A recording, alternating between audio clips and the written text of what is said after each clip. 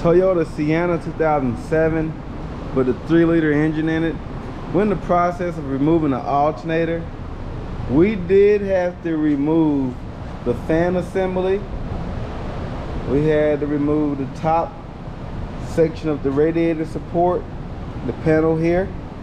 We removed the hood latch, the 2 horns that were mounted underneath this covering here. We removed those fell down there and was caught by the shroud on underneath the vehicle.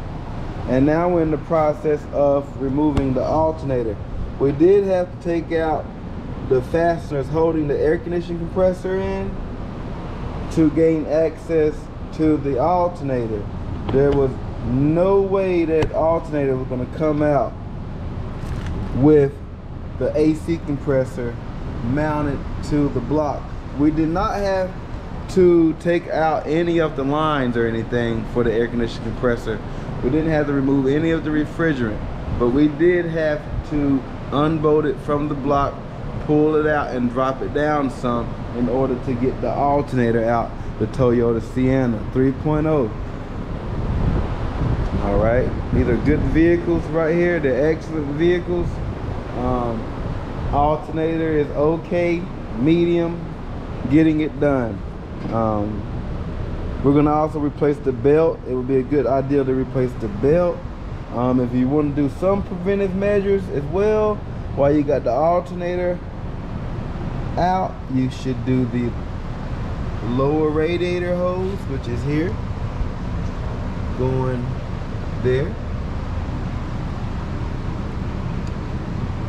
and the other lower radiator hose appears to have, well, it's going to be the upper and lower, but both poured in at the lower portion of the radiator right there. The vehicle has mild rust on it, nothing major. But yeah, any questions or whatever in regards to Toyota Sienna, reach out to Matthew Sanders here at Encore Automotive. Boom, Encore to the core. Just know if you make it to tomorrow, make tomorrow count. If today is all you have, don't trade it for nothing. Matthew Sanders, Encore Automotive, Diagnostics and Repair. Matthew Sanders.